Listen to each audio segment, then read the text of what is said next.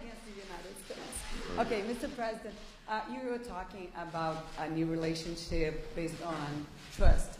And President Dilma just mentioned when Brazil canceled this trip because a matter of trust. And Brazil is also in the middle of a very deep political and economical crisis. Can you trust one another in this moment to build this new chapter? Well, my President, oh, I'm sorry, go ahead. I'm sorry. E, Presidente, o Brasil se vê como...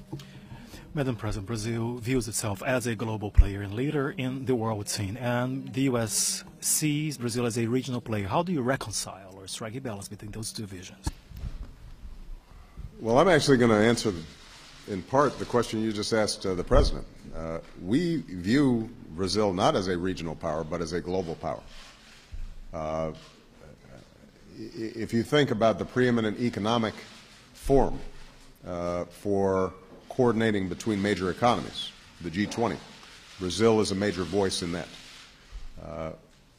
The negotiations that are going to be taking place in Paris around climate change can only succeed with Brazil as a key leader. And the announcements that have been made today about their goals on renewable energy is indicative of Brazil's leadership. Brazil is a major global player. And I told President Dilma last night that the United States, as powerful as we are and as interested in as we are in solving a whole range of international issues, recognizes we can't do it alone. On issues like global health, we're not going to succeed unless we're working with Brazil and other major countries so that we can identify where there might be the outbreak of a disease, how we prevent it from turning into a pandemic. If we want to be successful on climate change, on countering terrorism, on making sure that we are reducing extreme poverty around the world, all the major countries have to be involved in that process. And Brazil, we consider to be an absolutely indispensable partner in these efforts. With respect to trust, I will say that President Rousseff and I have had an excellent relationship since she took office. I trust her completely. She's always been very candid and frank with me about the interests of the Brazilian people and how we can work together.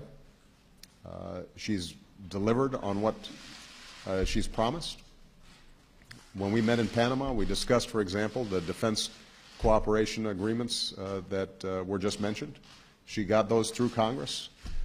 As somebody who knows something about Congresses, I know that's never easy. So for her to use political capital in order to get that done, I think is indicative of the kind of reliable partner that she is. And so we believe that this